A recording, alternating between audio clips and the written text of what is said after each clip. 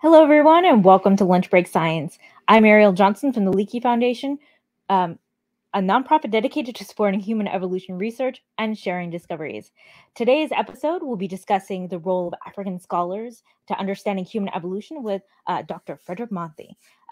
Before we take a bite out of this topic, we'd like to thank the Anna Gordon Getty Foundation and Camilla and George Smith, whose generous support made today's episode possible. Now let's bring on our distinguished guest. He is a Leakey Foundation Baldwin Fellowship Scholar, Gordon Getty Grant recipient, and multiple research grant recipient, Fredrick Kyalo Manthi. Fredrick, thank you so much for being here with us. Thank you. It's my pleasure to be here with you today. Fredrick is the Director of Antiquities, Sites, and Monuments at the National Museums of Kenya in Nairobi and is joining us from West Kenya. Fredrick's research centers on Pleistocene fossil mammals, especially rodents and shrews, and their importance to understanding paleo environments. This research takes him to the Lake Turkana Basin in northern Kenya, where he's one of the founders of the West Turkana Paleo Project. He's also the founder and president of the Prehistory Club, which focuses on prehistory and human evolution in education in Kenya. Before we hear from Fredrick, though, if you are watching this episode live, please be sure to post questions or comments in the chat for Fredrick, and he will be answering them live during the episode. So, seriously, anytime you have a question, if you want to hear more about some aspect of what he's doing, please put those questions in the chat. Fredrick, you became the Director of Antiquities, Sites, and Monuments at the National Museums of Kenya just a few months ago. And the whole Leakey Foundation team was so excited to hear this from you when you shared it. I know I've said it before, but I just want to take this opportunity again to say congratulations. Thank you. Before we hear about your research, I really would love to hear more about this. What are your responsibilities and the scope of this role? Thank you, Johnson. Like you said a few minutes ago, I took up this position sometimes before end of July last year. So I'm almost like 6 months old into this new position. And my new role as the Director for Antiquities, Sites and Monuments at the National Museums of Kenya largely entail taking care of all prehistoric sites or historic sites or monuments across the country and all museums across the country. And Kenya is extremely rich with prehistoric sites, historical sites, and monuments across the country. And we have over 25 museums that are scattered all over the country. So in this particular office, I'm in charge of all the 25 museums across the country. I'm in charge of all the monuments across the country. I'm in charge of all the sites across the country.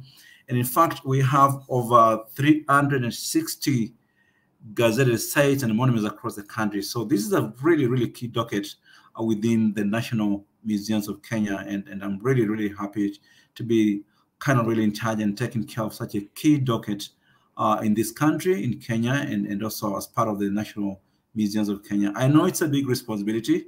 I know there are a lot of things that we have to do or have to do, but my approach is that I'm going to build teams that are going to work with me. I'm not going to be a solo player. I want to build teams across the country in the museum, and I also intend to invite or call upon different stakeholders to work with me in this journey, because I appreciate that by myself, I can't really achieve a lot. But if I work with colleagues at the National Museums of Kenya and different partners, different colleagues, and different stakeholders, both in Kenya and also the country, I'm pretty sure that we should be able to make a lot of progress. We know that the sites, especially the prehistoric sites that I'm in charge of, those sites are the sites that from which we've recovered hundreds of thousands of fossils across the country. These sites are the same sites from where we recovered lots of archaeological materials.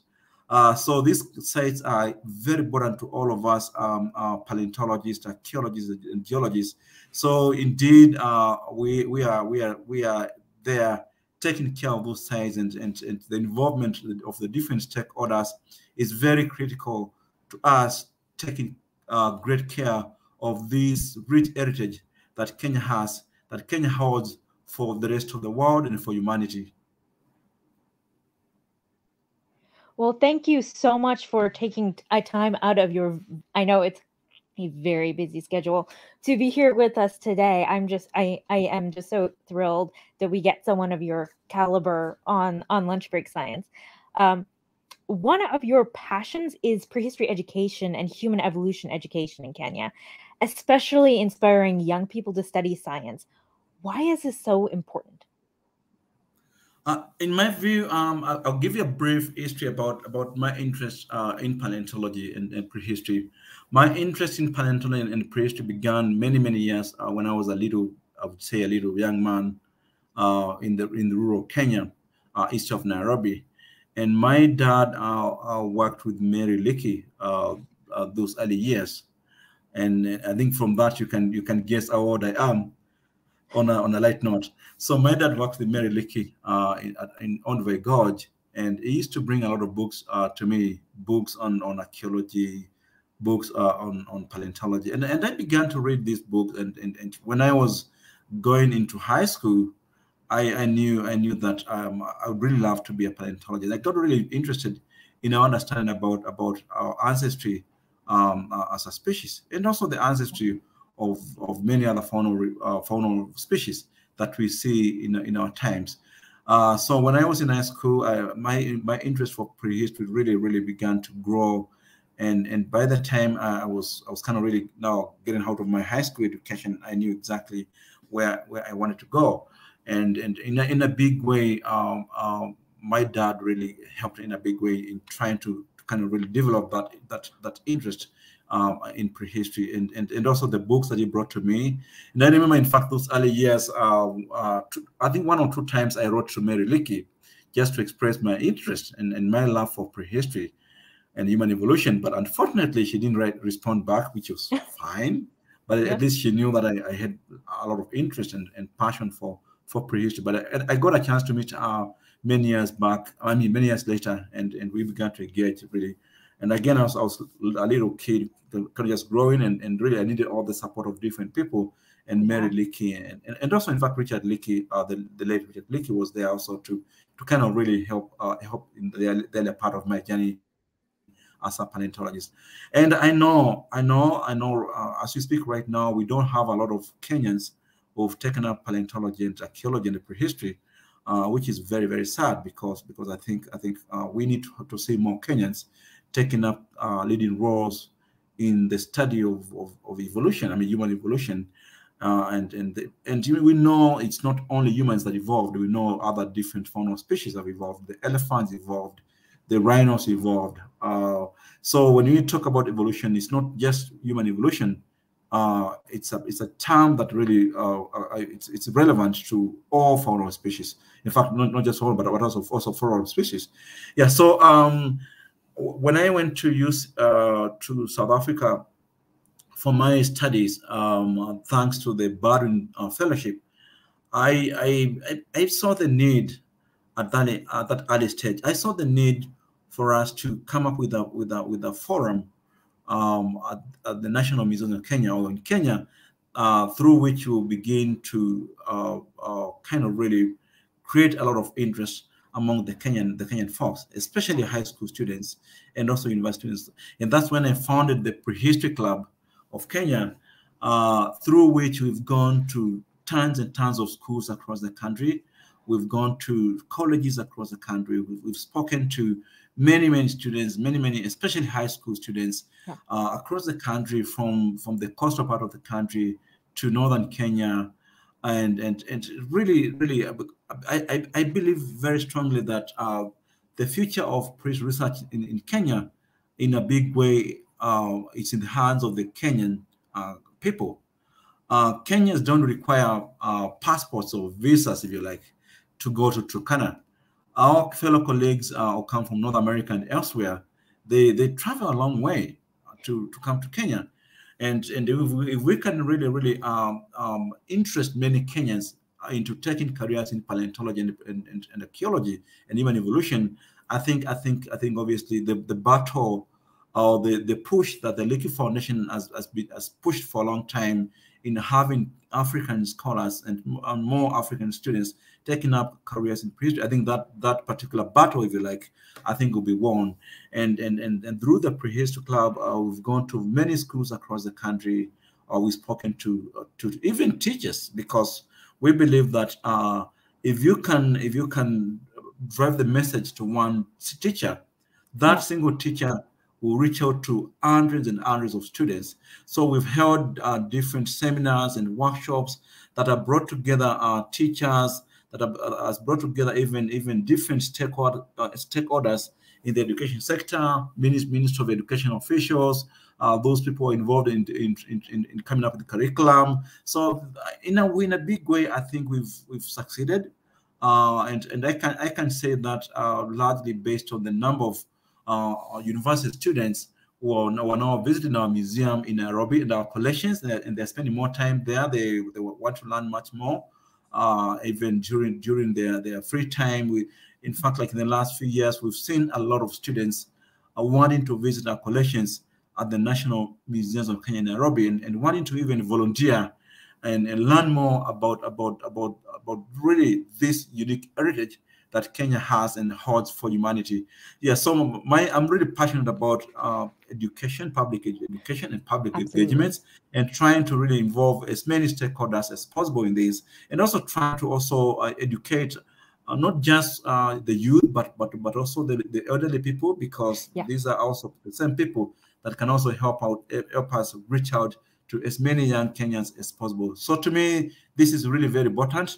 And I think as an institution, we should really continuously push this particular agenda as much as possible. And I'd like to thank the different stakeholders who've really supported us in this. And I remember very well the Leakey Foundation, sometimes back, they gave me $10,000. And through that, I was able to go to many schools across the country. And really, this is an initiative that all of us have a role in, and I would like to call upon different other people and different stakeholders to partner with us in this going forward, because the war, or the battle, if you like, the journey is not yet achieved, and I believe all of us working together and coming up with different ideas, I think we should be able to kind of really reach out to as many Kenyans as possible, and to really encourage them and educate them about the wonderful careers in prehistory, and the wonderful careers in kind of the different museums, and the rich and unique heritage that Kenya has in terms of prehistory, in terms of historic materials, fossils, and archaeological remains across the many sites in Kenya. We have tons and tons of sites across Kenya, and it's really important that we educate all different Kenyan people, high school students, the youth, the elderly, because I believe very strongly that each one of us has a role, not just in engaging in this particular issue, but also in helping conserve this rich heritage for posterity. So you're you had mentioned that your first grant from the Leakey Foundation was a Baldwin Fellowship. How did receiving this grant impact your career? Indeed, the first, I would say that I think I've probably been the longest recipient of the Baldwin Fellowship, because I received the Baldwin Fellowship from my undergrad all the way into my PhD. And I think, to my knowledge, I'm probably the longest recipient of the Baldwin Fellowship. And indeed, the Baldwin Fellowship has played a very big role in making the Dr. Manthi that I am now as a senior paleontologist, as a senior researcher. So indeed, the Baldwin Fellowship in a big way helped define my future as a scholar, as a paleontologist, and I have no words to thank the Leakey Foundation for this particular fellowship, and also on behalf of the many other Africans that have received the fellowship. I would really like to thank the foundation for extending this support to me and also to my fellow other African scholars across the continent of really benefited in a big way from the Baldwin Fellowship. Again, I also got the aside from the Baldwin Fellowship, I've also received a lot of support for research from the Leakey Foundation, and through those funds, I've been able to carry out a lot of research in the Turkana Basin, through which we've made some wonderful discoveries. Some wonderful fossils have been discovered, and some wonderful non-human fauna have been discovered. And indeed, in fact, this has helped us kind of really understand, to better understand the ancestry of different species, the ancestry of even, like, for example, Canapo, the ancestry of our earlier human ancestors, Australopithecus and Menzies, and other human ancestors. And again, also even more recently, when I began to work in the Kibish Formation in northern Kenya, this particular site is very, very important because it dates to around 200,000 years ago, and it's very, very important to understand the emergence of members of our own species, Homo sapiens. So through the Leakey Foundation's support, I've been able to carry out a lot of research in different parts of the Turkana Basin, especially the western part of Lake Turkana, where I've had some wonderful discoveries in the last 15 years or so, and more work continues to be undertaken. And I'm pretty sure that very soon you learn more about some of our wonderful discoveries. I know very soon. I don't want to preempt, but they'll be making some very good, some wonderful announcement. Hopefully, keep your fingers crossed. But I don't want to talk about what. Okay. Yeah. Well, you'll have to keep us posted, though.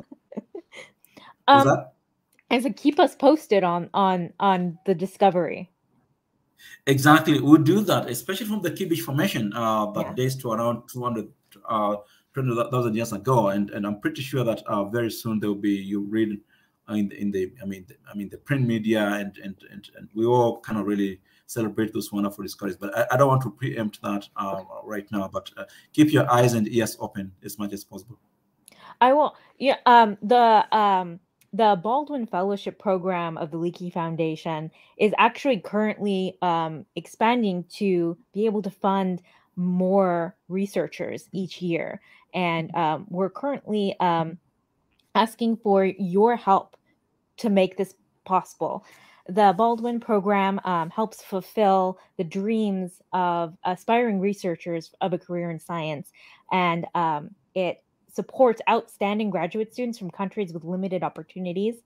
And this year, especially, the need has far surpassed what we usually offer. So if you're interested in helping the Leakey Foundation and helping students, we've had actually many past Baldwin scientists on Lunch Break Science. I should put together a playlist of all of our Baldwins, but we'll be sharing a link in the chat for if you are interested in helping support this. And also, if you are interested in applying, if you are looking for support, please check out both of those links in the chat, and we'll also send them in a follow-up email. My next question for you is, what has been the importance of mentors, collaborators, and mentoring the next generation of scientists to you? I think, like I said earlier on, mentorship is a journey that I think all of us should take, because the future of any research discipline or any research area, be it prehistory, be it biological studies, be it even archaeology, paleontology, be it even medicine, any other career that you can imagine, that you can think about, there's always need for mentorship. And I think, in my view, there's much more need for mentorship, especially in our area of research, prehistory, because it's a topic that still is still pretty young, especially in Africa.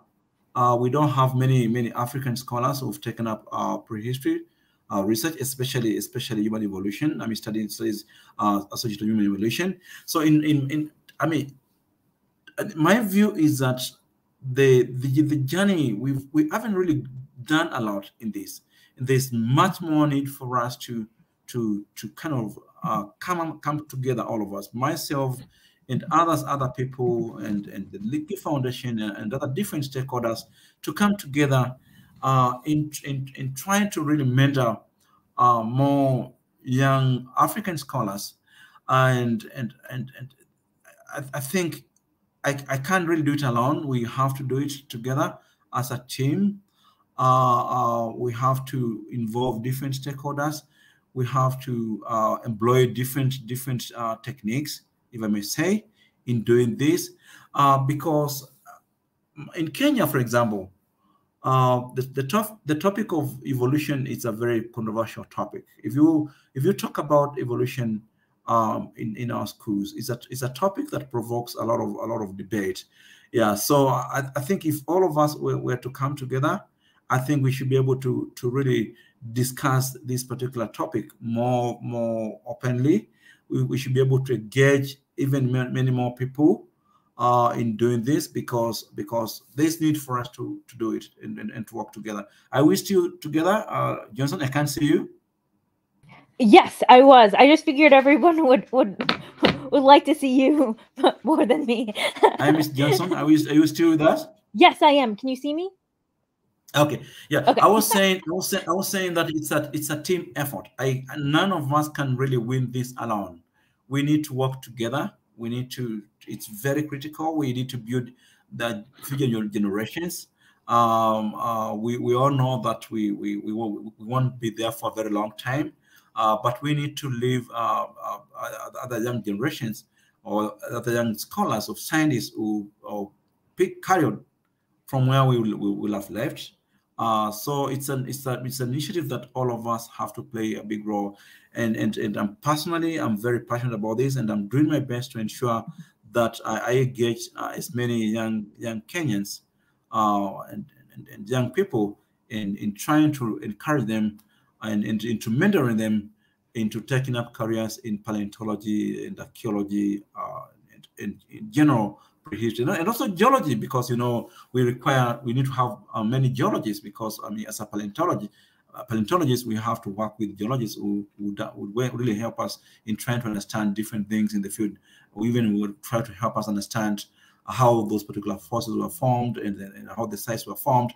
So it has to be a team effort, and I know the Leakey Foundation has played a very big role in trying to really help mentor many Kenyans, and I'm very happy to hear about what you said about the Baldwin Fellowship and how best we can really work together in trying to encourage and trying to identify other African scholars and young scholars who can apply for the Baldwin Fellowship. And I'm pretty sure that I'll be again with you much more going forward, and we'll be working closely with the Leakey Foundation, and we will work together in trying to identify deserving students, and also smart ones.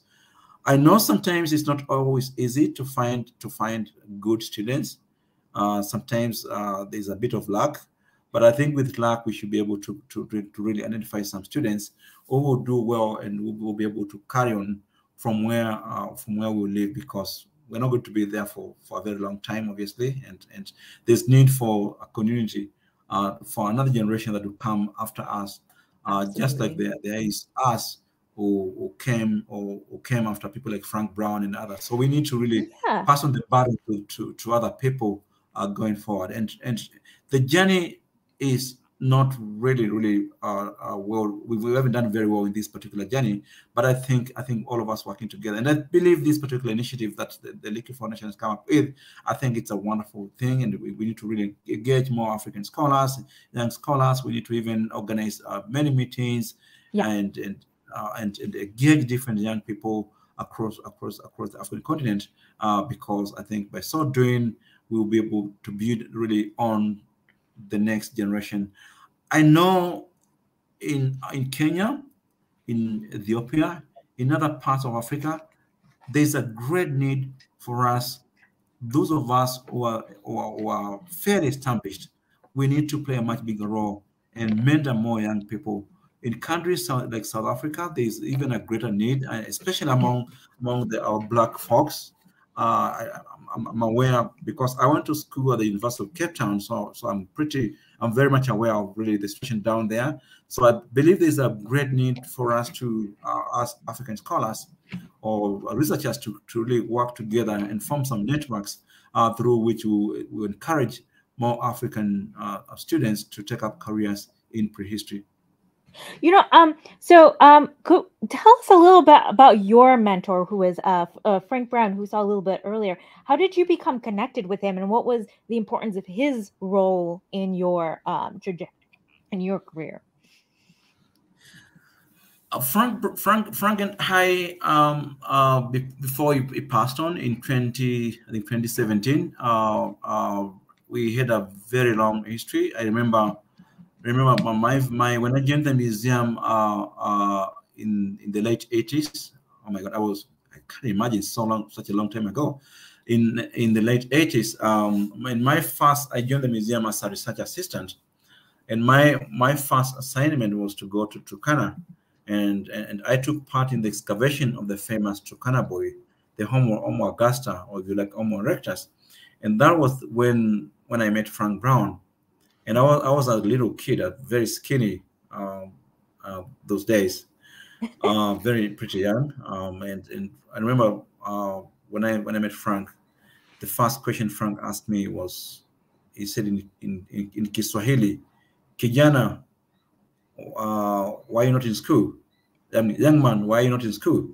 Then I got a chance to kind of really pour my heart out to Frank, and I told him about my background and my passion and my desire to really further my studies. And Frank really was very kind, and they told me, you know what, I'll help you through school. So Frank indeed was my mentor. I remember very well. In fact, before the Leakey Foundation took up, offered me the Baldwin Fellowship, I remember very well. I think Frank Brown gave his own $10,000 and asked the Leakey Foundation to take up the rest of my studies. And indeed, they generously did that, and to which I truly and deeply appreciate. Yeah, so Frank Brown has played a key role in mentoring not just me, but also other African scholars. People like Dr. Patrick Gadogo was mentored by Frank Brown, and is one of Kenya's top geologists. In fact, he understands the Turkana Basin, the geology of the Turkana Basin, quite well. And in fact, now aside from Craig Fable, who is based at the University of Radisson in New Jersey, I think aside from Craig, I think Patrick is the second person, the only other geologist, to my knowledge, who really understand the Turkana Basin pretty well. Yeah. So Patrick was also mentored by Frank Brown, and so it's really, it kind of really underscores the need for more of our partners, for more of our colleagues, to get involved in mentoring more Kenyans. And really, Frank Brown has played a key role.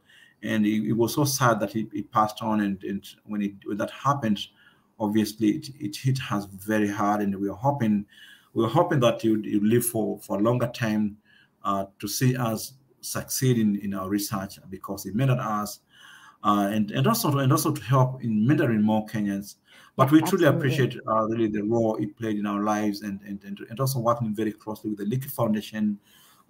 We appreciate the big role that Frank and the Leakey Foundation working together has played in mentoring Kenyans and also Africans across the continent.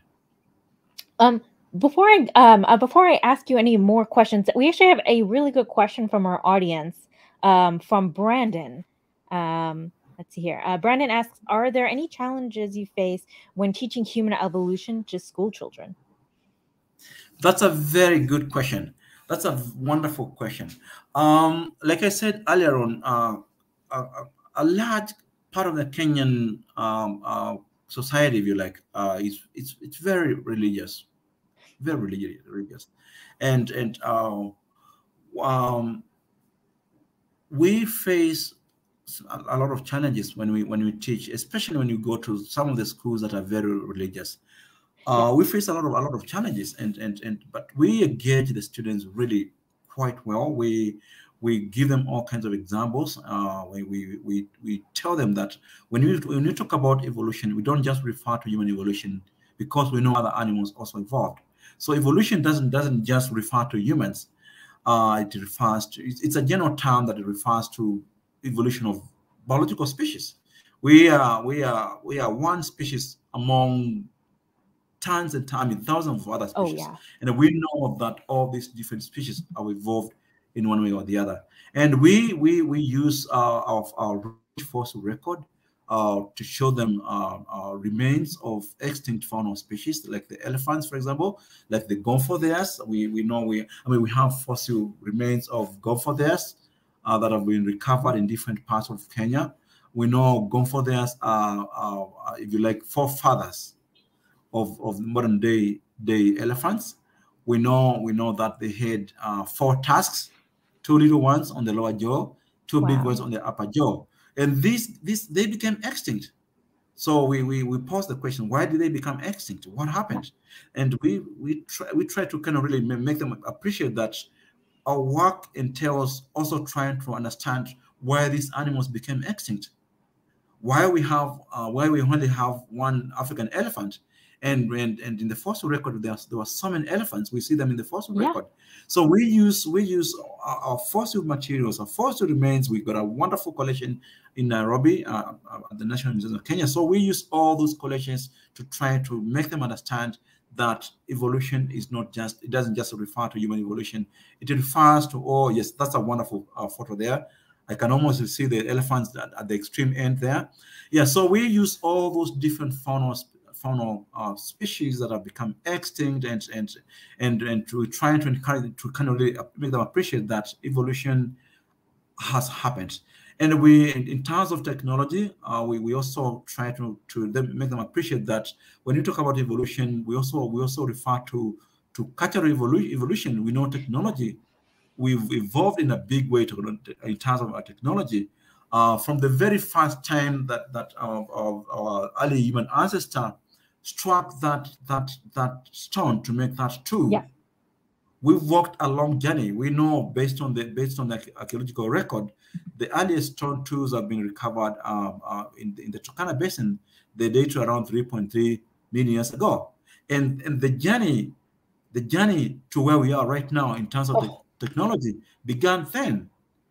The laptops that we are using, the mobile phones that we're using, that journey began around 3 million years ago, when that early human ancestor struck that core to extract the flake that they used at that early part of human evolution or ancestry. Yeah, so we use all kinds of things, and we also pose this question.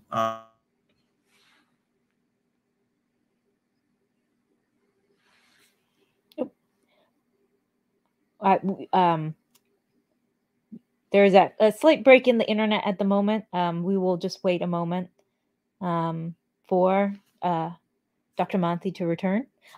It's actually a good moment. If you have any questions for Dr. Manthi, please submit them in the chat now. We'll be continuing this conversation shortly, but we definitely are looking forward to accepting, and featuring some of your questions. So get them in the chat now, and let me see what we can do here. Okay.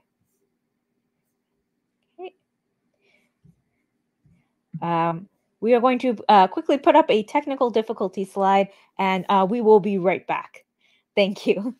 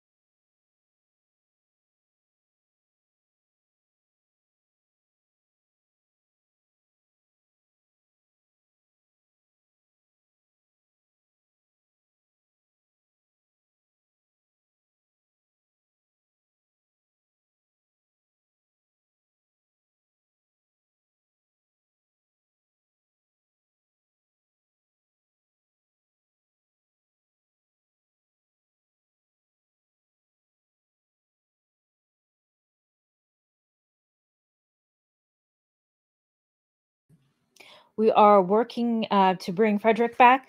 We are going to be just showing some photos of his work while we are waiting for him to join us again. Okay, hold on one moment.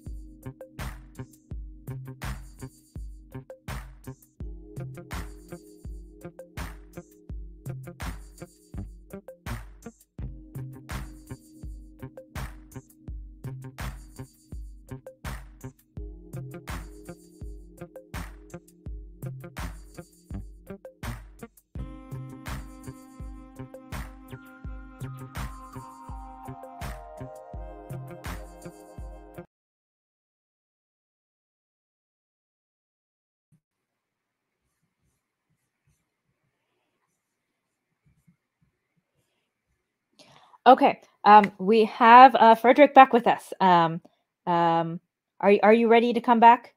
Okay, hold on. Give one moment. We are adding you to the stream. Okay. Hi there.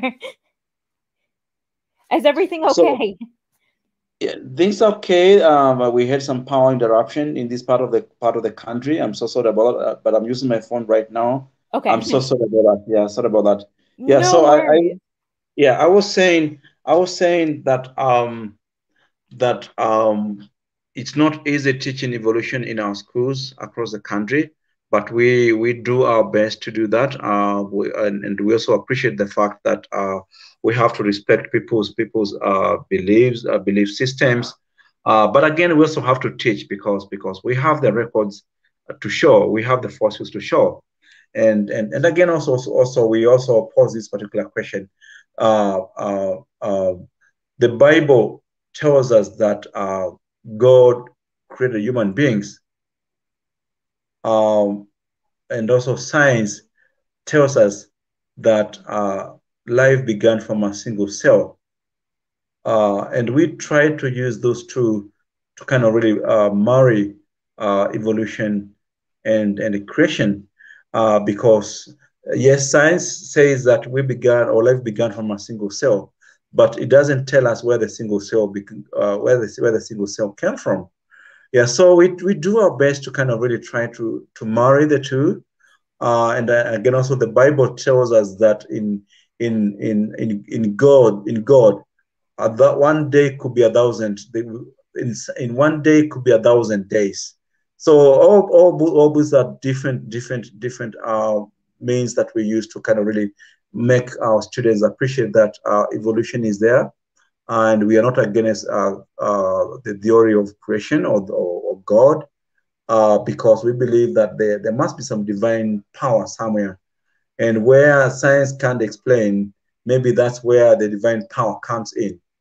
Again, also in terms of technology, we also try to encourage the students appreciate that yes, the religious leaders may be against the concept of evolution, but we see the same leaders going to the top hospitals because they are top doctors in those top hospitals. So how can they refuse to or be adamant in trying in appreciating science, and at the same time when they get sick they go to the top hospitals where we have the best scientists? So all these are different really explanations that we use all the time in our attempts to kind of really enable our young learners especially appreciate the fact that evolution has taken place and we see it all the time. And also science is there, and science relies on testable evidence.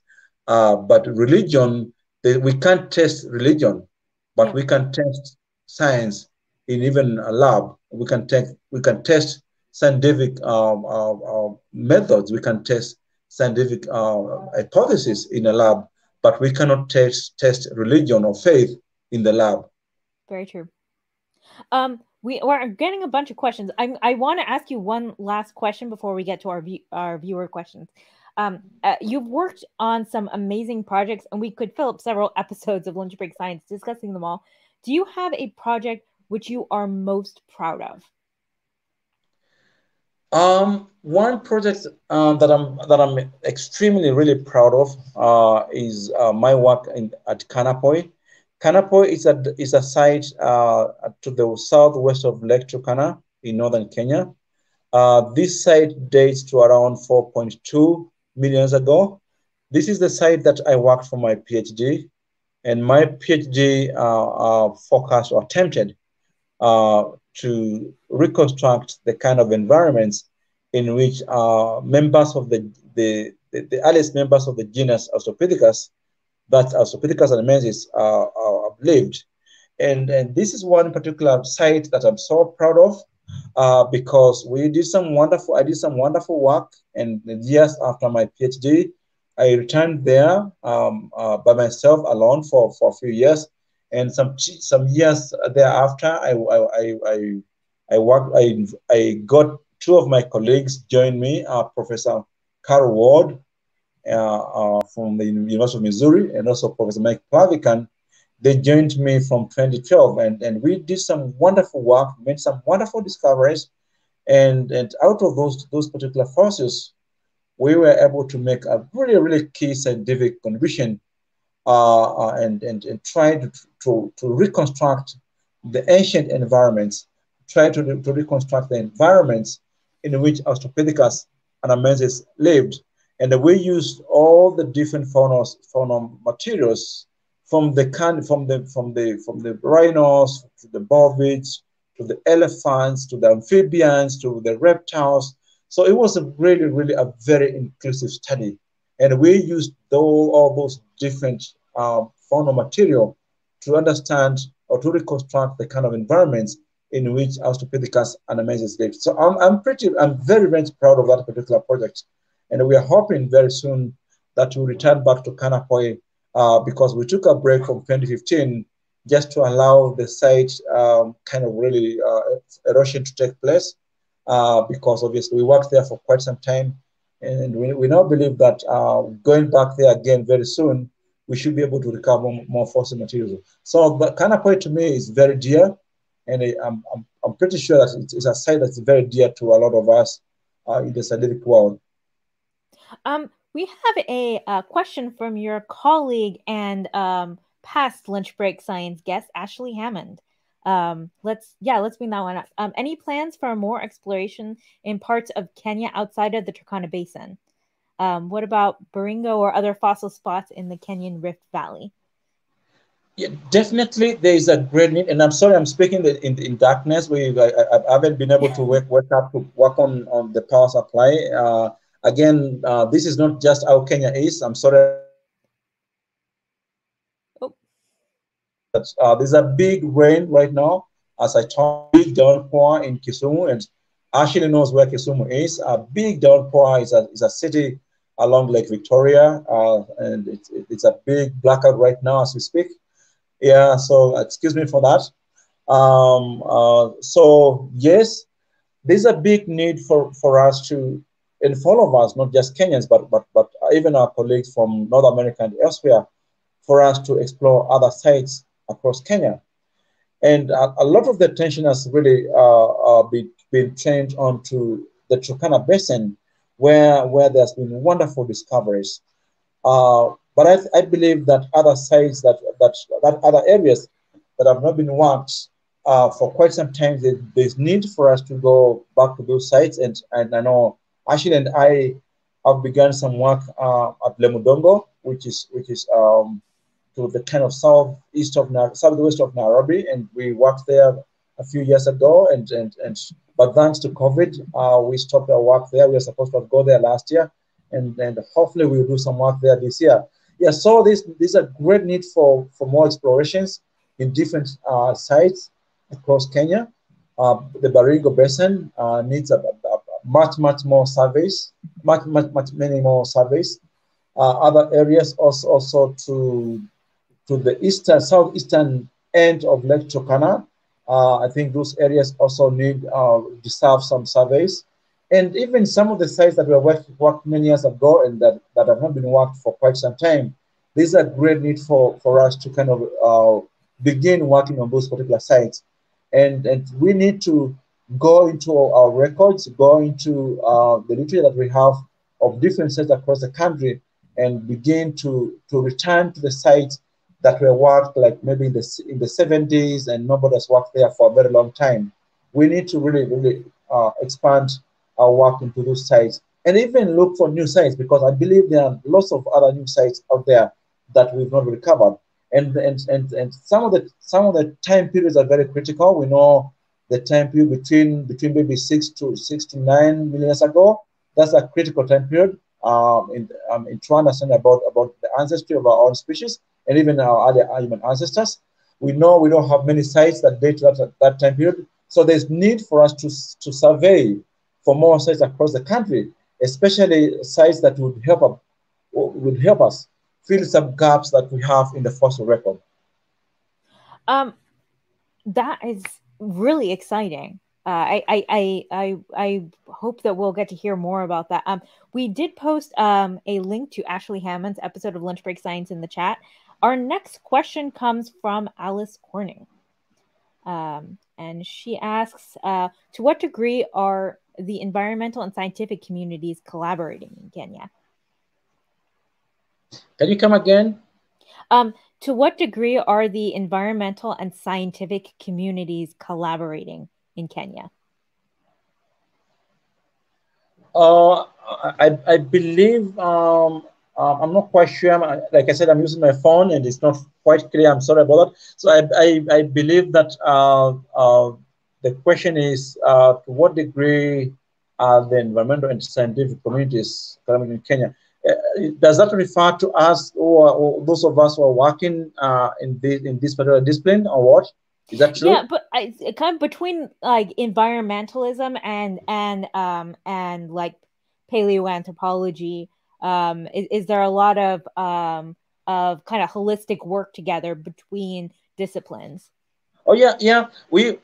For us to understand the environments we see in our times, we also have to dig into the past, but we also use modern environments to infer into the past.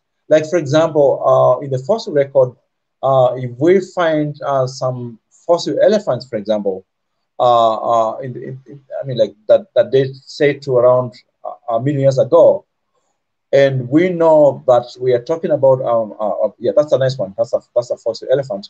We know that's Elephas islandensis from the Kibish Formation in Turkana. So for us to infer or to try to understand the kind of environment in which that particular elephant lived, we also have to look into the environment in which elephants live in our times. So we use the present day knowledge about different fauna species to infer into the past based on the fossil materials that have come from different fossil sites across the country. So you must understand the different environments in which different fauna species live, and we assume that the fossil counterparts would have lived in fairly similar environments. So you cannot be forced understanding modern environments if you are seeking to understand ancient environments. This will be our last call for questions for Fredrick. So if you have a question, get it in right now. Our next question comes from H. Let's see here. How has the pandemic affected your research and museum-related activities? That's a very good question. Indeed, like everywhere across the world, the pandemic has had a big impact on our research. We know that like last year or even the year before last, there was hardly any field research undertaken, not just Kenya, but across the African continent.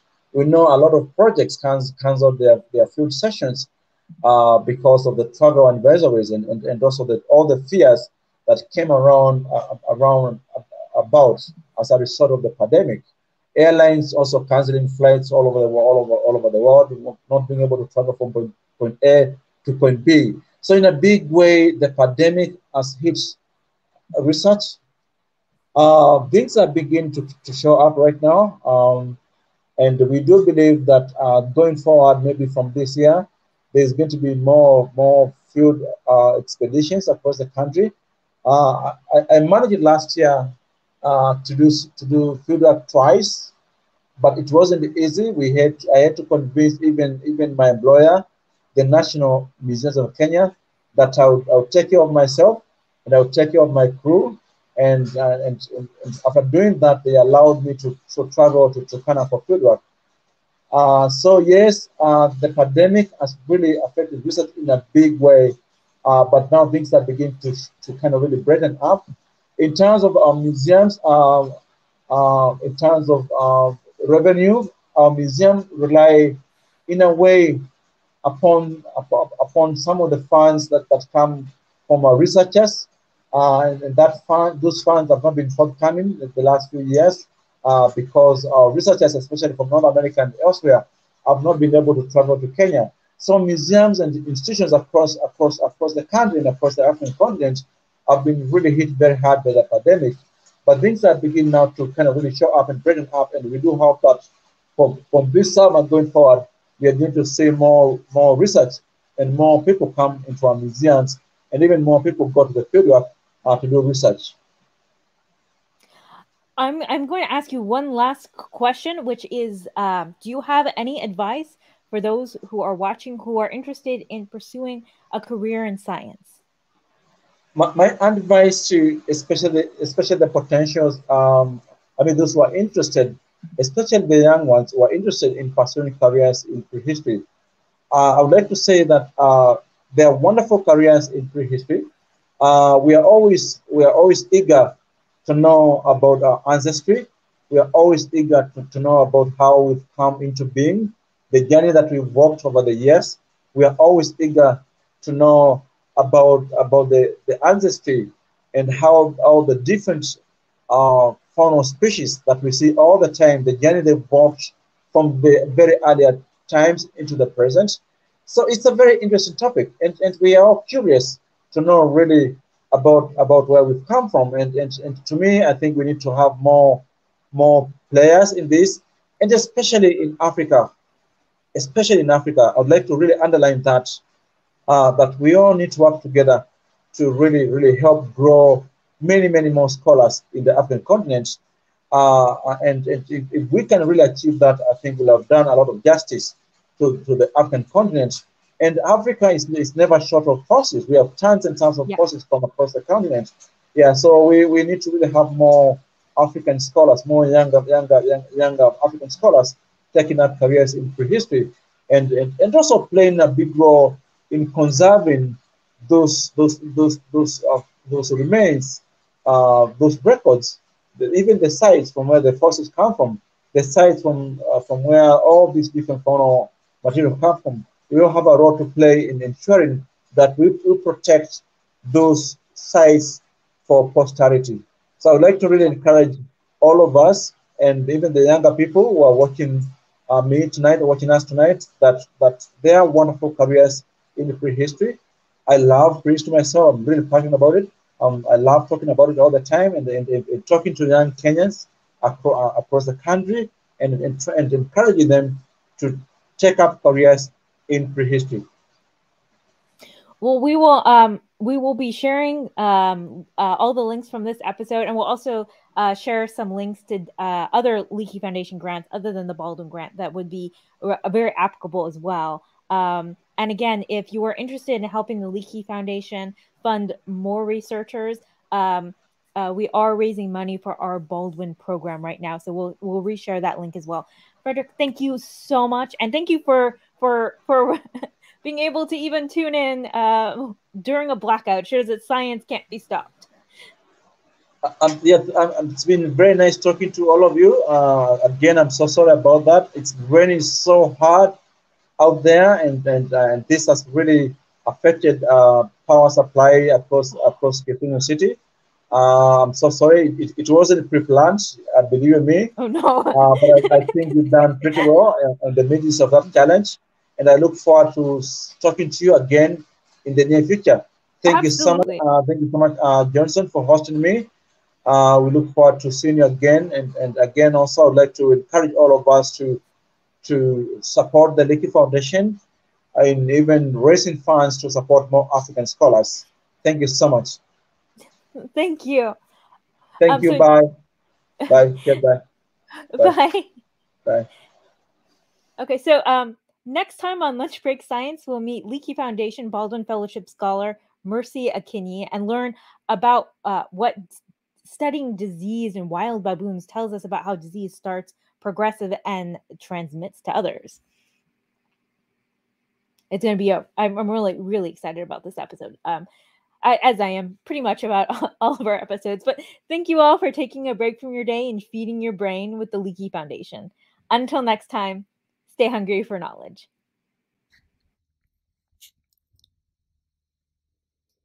Lunch Break Science is brought to you by the Leakey Foundation and is made possible by the generous support of the Ann and Gordon Getty Foundation and Camilla and George Smith. Visit us at leakeyfoundation.org to learn more about the Leakey Foundation, today's guest scientist, and how you can help support human evolution research and educational programs like Lunch Break Science. Right now, all donations will be matched by generous donors, meaning your impact will be doubled. Miss an episode of Lunch Break Science? Catch up on past episodes and browse our library of Leakey Foundation lectures on our YouTube channel.